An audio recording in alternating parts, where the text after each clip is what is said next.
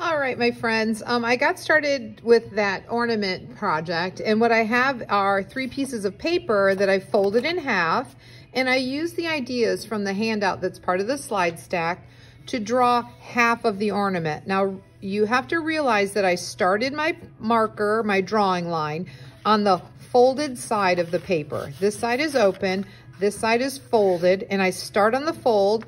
I go as far across as I can. I want my ornament to be pretty large. And then I come on back to the folded side. So each one of my designs starts at the fold, it goes away from it, and then back to the fold. So I have 3 different ornaments using the ideas from the handout. Now, if you have other ideas or if you want to try other things, that's absolutely fine. You're welcome to do your own style of ornament.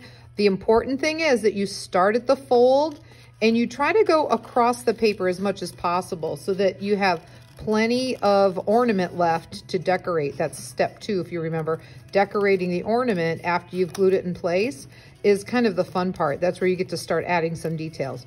So now I'm just following the line that I had drawn, and when I unfold it, I have what looks like an ornament. I can do that for each piece of paper that I have. Remember, I folded it in half. I started my marker on the fold. I went away from the fold, and then I drew my outline shape and went back to the fold.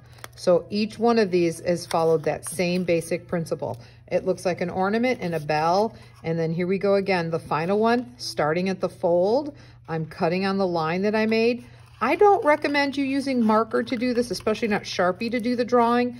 I used it just so that you could easily see the line. But you can tell that in parts of it, it's soaked through and has left me that black line on the other side.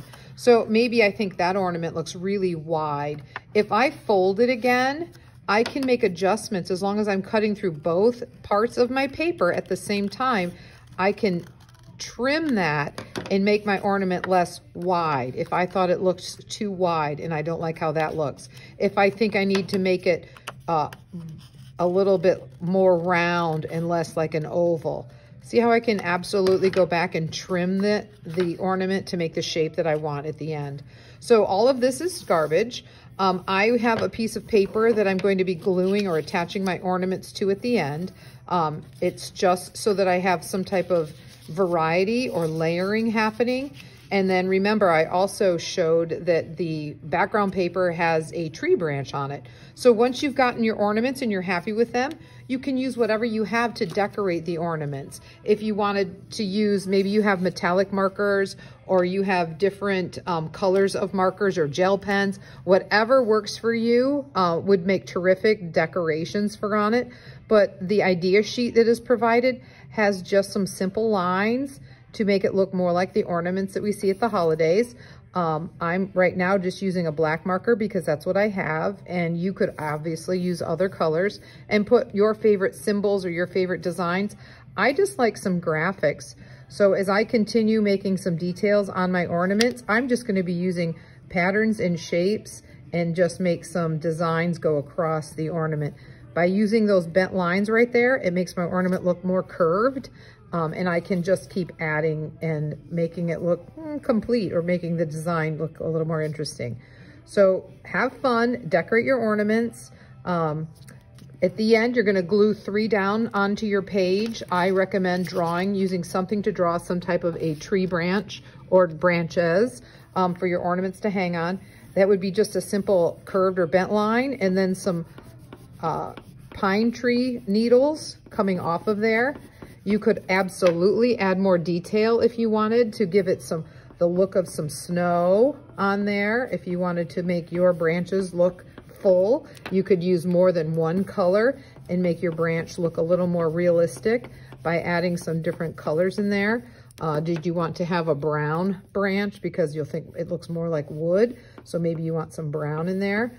Have you ever seen pine cones? Absolutely. Draw those if you choose. Sometimes you see berries on different kinds of fir trees or pine trees. So absolutely, you can make this your own. And then as you finish your ornaments, they'll look terrific glued on there. If you don't have colored paper, see what you can find looking around the house. Maybe you can find parts of a catalog or recycled papers and use those to create your design. I think it's kind of fun. Yep, you can make large numbers of these. Whatever paper is will be your limit. And make sure you share some with me. But make sure you also follow all the steps and make them colorful and bright and finished. Don't just stop here once you've cut them out.